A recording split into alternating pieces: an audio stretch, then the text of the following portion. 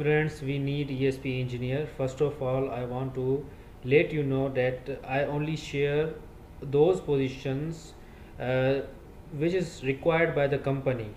In the company in which I am working, I will only share those positions because they ask me.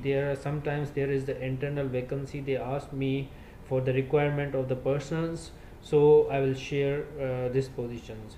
So now our company needs ESP engineer or ESP supervisors. The requirement qualification for this position is bachelor's degree in electrical or higher technical.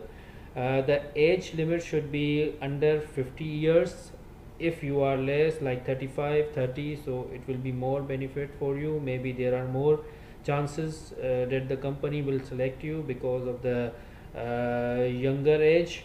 And the experience required for this position is 10 years of experience, at least 5 years experience as an ESP supervisor role with international companies, preferred to Middle East, because there are most of the companies are using ESP in the Middle East. So we prefer the Middle East experience will be more valuable.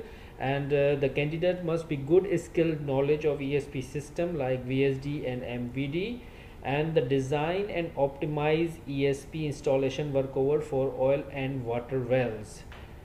The benefits which is provided by the company is 250 to 260 US dollars. It depends on the interview. If your interview is around 80 to 90%, then maybe company will offer you $250. If your interview is 100%, is okay, 95 to 100%, so they will offer you $260 per day. And the rotation will be in the COVID-19 situation. There are so many problems with the flights.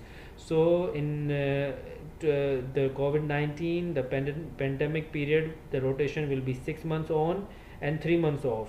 When there is a normal condition, your rotation will be 3 months on and 1 month off. Please keep in mind that you will be only paid on days, no any payment for the off days. The location where you are going to work is Iraq, and the other benefits will be provided by the company are visa, tickets, your meal, accommodation is all the responsible by the company. So the simple way you need to apply is the provided email address, and in this email you just you no need to write anything in the email. Just you need to send your updated CV. Rename your CV with your name, your position you are applying for, your date of birth, and your nationality. Also mention this in the subject of the email: your name, your position, your date of birth, and nationality. I repeat, you just need to mention your name, position, date of birth, and nationality at the subject of the email. Also rename your CV with this name, position, date of birth, and nationality. Thank you so much.